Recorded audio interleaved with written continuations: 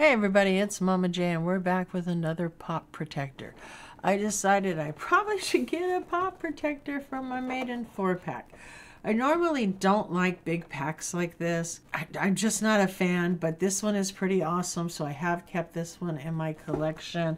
Just like the double albums, the really big ones, I can't stand those. I only have one, which is the Doors, and the only reason I have that one is because I can't get a Jim Morrison pop any other way.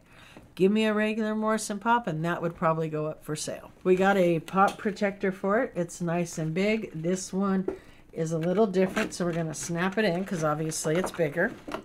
I believe the cost for this one was $8.50. I don't think that was that bad. Again, I had a coupon.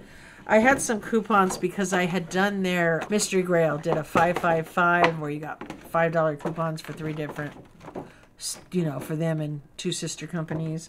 And then this, obviously, oh, you know what? I almost forgot what I tell you guys to do. Flaps in, flaps out. And flaps in, flaps out. Get this one in there.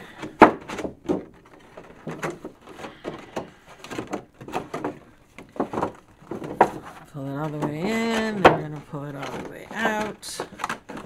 Alright, I have never opened this. It still has the tape and everything. I think that's one of the other things too. And I know they do that because of the size of these. I don't know, I've just never been a fan of these mass amount sized pops. But again, this one, you know, it's Maiden, so it's going to stay in my collection. Ooh, that's a very snug fit. Alright, we got it in there. I'll close it up. Let me pull the plastic off of it. Because again, I always want to take the plastic off. Stick is off, nice and shiny. Let's go ahead and get that on there. So this is pretty awesome. This comes with the Iron Maiden Eddie, the Killer Eddie, the Number of the Beast Eddie, and Peace of Mind Eddie. I have a bunch of the single Eddies too. I do not believe I have all of them. They just released a lot, and you know, after so many, stop, give us something else. I say that even with Ozzy. Stop with Ozzy, give us something else. But anyways, that's in there now, so nice and protected, looks nice and shiny. So real happy that I was able to get that in a protector. It's been sitting up there for a long time. Pulled it down and I went, oh, there's too much dust on this. I need protection. So we're gonna go ahead now, and we got this one. So I don't think it was too bad. I think that one was $8.50, and then again, like I said, I had a coupon. I had a couple coupons, so I did 2 separate orders. Got a few things in one order, a few things in another order. So I didn't think it was too bad, but let me know, do you put those things in protection?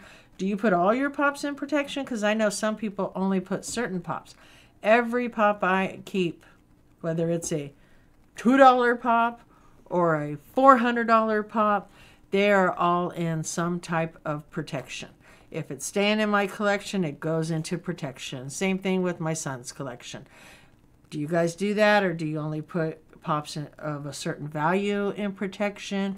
Other than that, don't forget, leave that comment. Could get you entered in a giveaway.